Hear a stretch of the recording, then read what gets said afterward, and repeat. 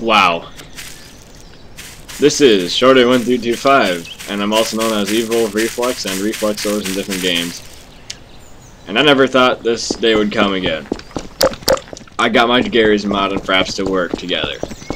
Sorry I didn't let you guys know what was happening, but basically, in short, long story short, my Gary's Mod and Fraps did not like each other. I don't know if it was a verbal fight, but they definitely did a pretty good job of sustaining each other. But finally, I was able to break through the barrier and get to recording. So I did a little update and reinstalled Fraps, and now it's working with Gary's Mod again. I'm super happy because I know you guys love my tutorials, and I hope no one unsubscribed because I scared them away since I wasn't uploading any Gary's Mod videos. But that's how it goes. So I'm going to leave off where I left off on my Basic Tools Part 1. This will be Basic Tools Part 2 now. And I will try getting a video out at the end of the week, possibly. I don't know, we'll see. I'm a full-time college student, and I also have a part-time job, and I hang out with friends and do that kind of stuff. So I'm a pretty busy guy, but I could be busier. But yeah, let's get started. Now, I don't have my mods on right now, so I'm going to get in the little stuff. So let's get into here. So balloons, you can change the rope length. This is obvious. If you put the rope length up, well, the rope's going to be longer. I'm just going to put it around 136, let's say. Now, the higher the force, the faster, or the more force it will pull up. So the bigger the balloon, the faster it will go up, but in this case it's the same size. So as you see, it pulled instantly straight up because that's just clicking on the ground. You can click on objects too. Note my force is high, so things are going to go flying up. Now to change this, you can change the force down to a smaller number, and it won't go up as easy. See it, you can put as many balloons on as you want. And if you right click, it won't have a rope. So that's balloons. You can change up the colors, different type of stuff. Now buttons. Now this is a universal one. You can use buttons for a lot of things, and I'm not going to go over every freaking thing because that would take me whoa, that would take me about 10 episodes probably just going over buttons. So I'm going to give a quick example with thrusters, and I will go over how to use thrusters later. But or actually, let's just do a light. I'll do a light. So I'm going to put it to 5 on my keypad. Now, a button. This is what a button is. If I put the button number, whatever I had, thrusters, lights, dynamite, emitters, wheels, anything, if you have a button set to that, it will enable it or make it happen. So when I press E on this thing, remember, these are both set to 5 because they have to link up to each other. So I can press E on the button and the light will turn on and off. Now you can have more than one light. Now you can, if I change it to 0, put another light, and put another button to 0. Now those will be linked together. So when I press that one will go off because they're linked up, and then these two are linked up, so I'll do that. Remember, they're on the same numpad button. And you can do this with thrusters, a bunch of different stuff. I'm not even going to go into how many things you can do it with, like cameras and certain traps you can make. If you've seen my trap video, if you guys want to check that out, you can. And I do have a small car tutorial, like a very simple one for new people to Gary's Mod. And I also have a plane for you guys, which I think is a little outdated, but you can look in the comments, and I think people have figured it out just a tad, or I think I might have said. Anyways, let's get to the point. Duplicator. Now, Duplicator is kind of a group thing. I mean a solo thing, but group thing. You'll see what I'm saying. Now, when I weld things together, they become one object, pretty much. And now, when I duplicate it, I can right-click and then click. Now, when I right-click, it copies, and then when you click, it pastas. Copy pasta.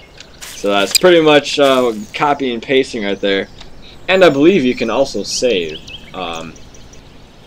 When you have a group When you have a group selected, after right-clicking and you have the group saved, right-click, you can actually save the dupe right here. You click Save Dupe, and it will save to, here's some of the groups I've made. So, oh, except for the bottom ones. But, yeah, that's, you can save it. It'll pop up here, then you can click on it and deploy it again, then click on the ground. So I'm sorry I'm going kind of fast through this. I just want to get the most stuff out as I can in a short amount of time for you guys, so it's not too crazy and overwhelming. But if you do have any further questions to yourself, or just go back and pause, and you can always re-listen a few times of what I'm talking about, because that's what I've had to do when I'm watching tutorials. I'll sometimes have to go back and watch it a few times. Oh, off topic, sorry. So, dynamite. Damage, obvious. Higher the damage, the more damage it'll do. And delay, now, when you hit the button and you have it on 0 delay, it'll go off instantly. Now, if you have the delay to 2 seconds, well, 2 seconds after you hit the button, the dynamite will go off. So you have to set it to a keypad number. Well, I like keypad numbers because I'm used to that from Gary's Mod 10. And then when I press 5, it'll blow up. And you can uncheck this remove on explode so it doesn't explode. It doesn't disappear when it explodes. Keep exploding. So that's dynamite. Emitters, set a key. I'm just doing keypad 5 for every one of these for simpleness.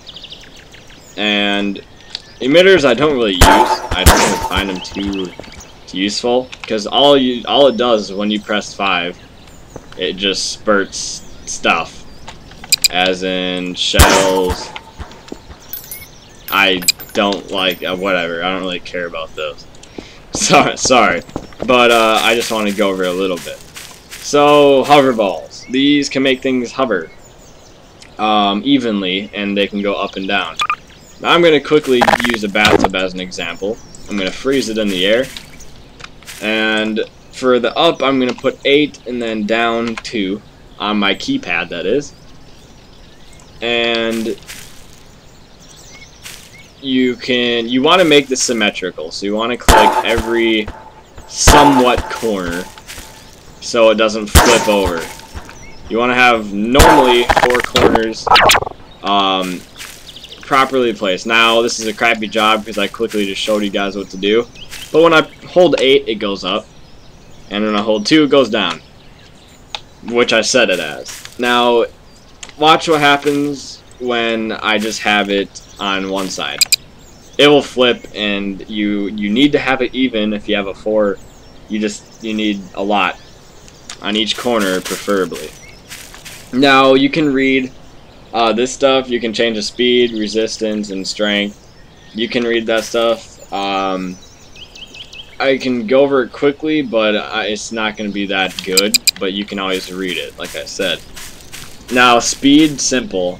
The higher the bar, the faster it'll go in the direction that you press.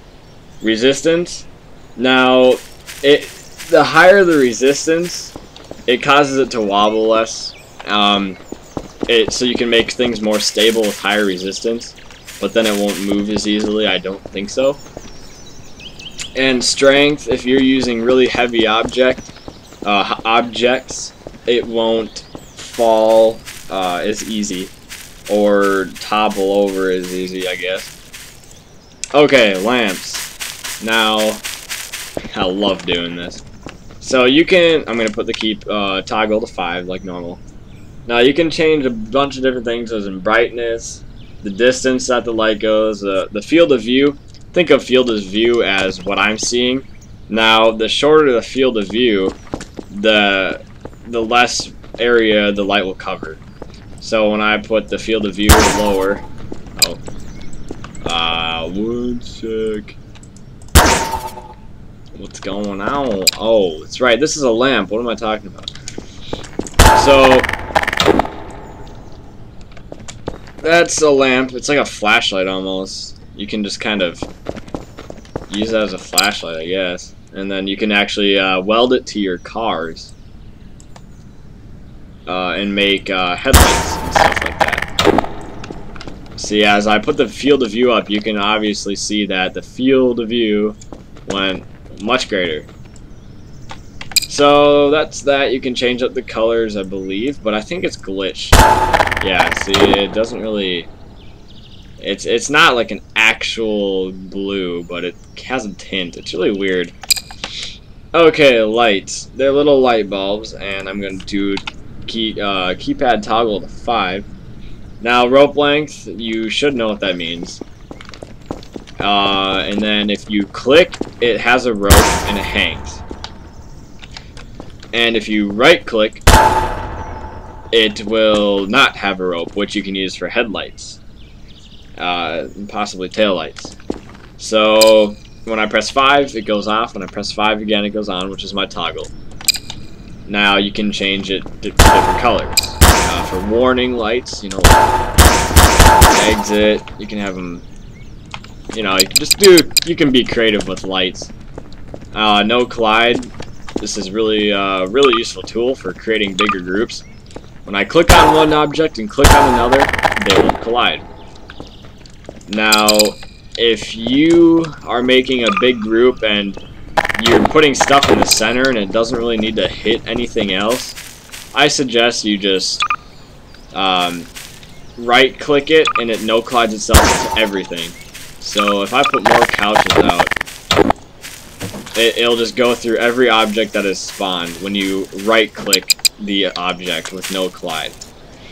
It no collides with everything except for the ground and walls and such. Now, physical property, you can change the actual properties, as in if it's bouncy, icy, etc.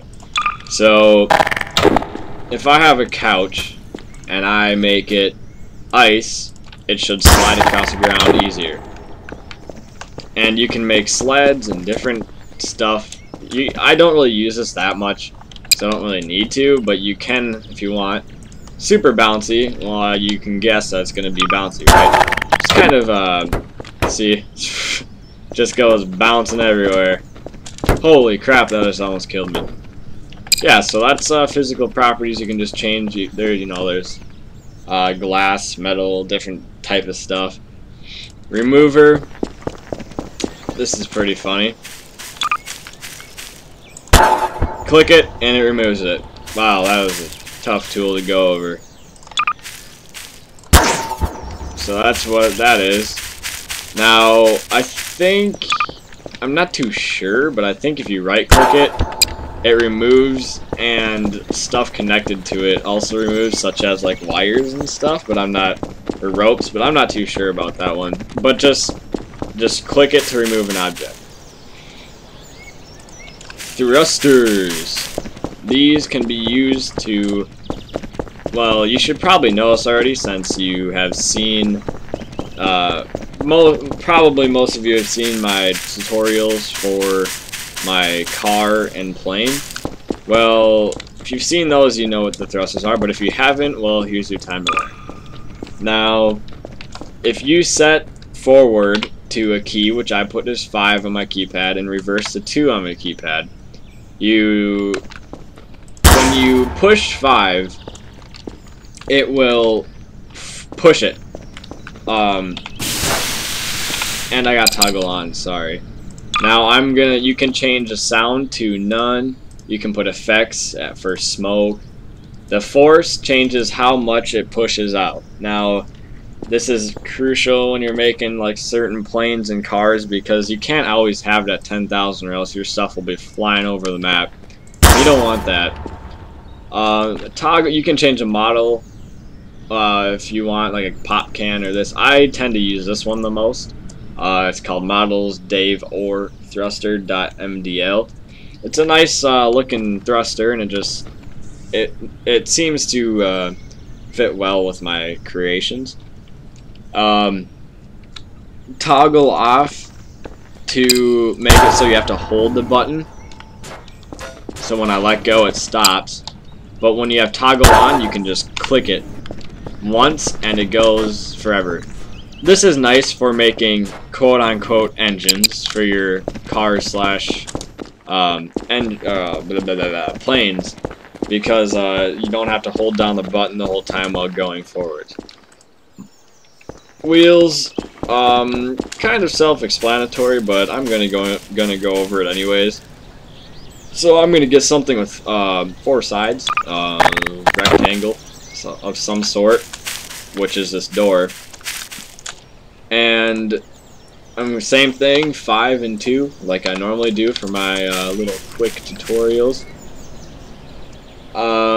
You can choose any wheel you want, but I prefer, where is it? Just, I don't know, any wheel that looks normal, such as this one, or you know, just something like that. I prefer those the most. They work the best. But you can use whatever you want. The torque, I'll get into that in a little bit. So what you want to do is you want to somewhat evenly place your wheels. I mean, if you're making a nice creation, you want to evenly set them even. Now, what happens is, when you place these, watch, this wheel spins this way, and then this wheel's spinning the opposite way that way. So we have to fix this by having the wheel tool and clicking E on the wheel and clicking E again. So they should be all spinning the same direction now. But if you're not sure, you can always go to each wheel and see what the way they're turning. Again, you press E on the wheel, then the arrows, press E again, it turns back. So now they're all going the same way, so that's a good thing. So now when I hold 5, it goes forward the way I want it to, and when I hold 2, it goes the other way. And you can change the torque. Torque is the speed or the power of the wheel, how fast it turns. And the friction you can change to make it a little bit more grippy, but I just normally leave it. And the force limit, I just leave that to 0. And I just leave pretty much, toggle mode is if you want to just press 5 once, or any button you set it as once, and it'll spin forever until you click the button again, then it'll stop. Wow guys, this video is getting pretty long, but I just wanted to cover the whole construction.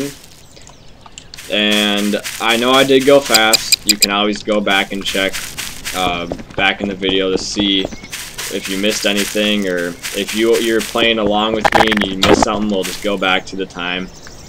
So yeah, that's pretty much it for the basic tutorial, or basic tools 2 video. I will go into posing and rendering in the next episode. So hope you guys stay tuned and have a good night. See you guys.